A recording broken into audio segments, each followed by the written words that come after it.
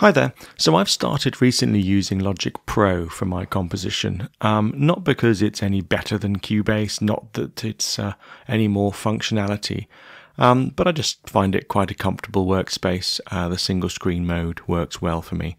But recently I found a rather cool feature that I did not know existed. Maybe I'm just slow on the uptake, but this is an amazing feature. I'm just going to run through it very quickly. So I've got 4 instances of Spitfire Audio's BBC Symphony Orchestra loaded here on 4 channels, Inst 1, Inst 2, Inst 3 and Inst 4, and these are the violins, violin 2s, cello, and basses.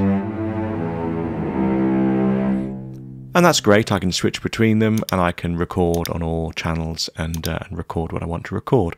But every time I want to go into the other instrument, I have to click down over here, activate the plugin, move it around the screen so it's in the right place, change anything I want to change, and then close the plugin.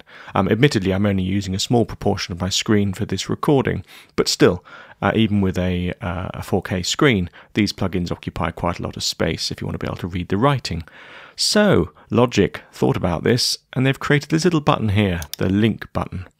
Now what it does is that it just keeps this little window here for all of my instruments. So if I click on instrument 1, there we are, it's loaded up violins 1 into this plugin window.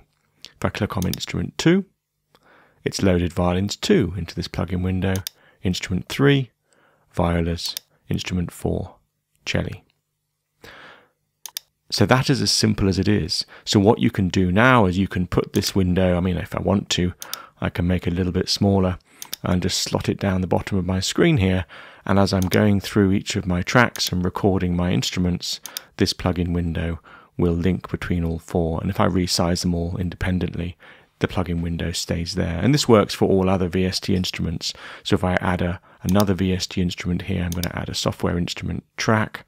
There it is, it automatically switches to this new instant down there. So this is a really cool little function. I didn't know it existed. I'm very glad that Logic have put this in here, and it's going to be a real time saver.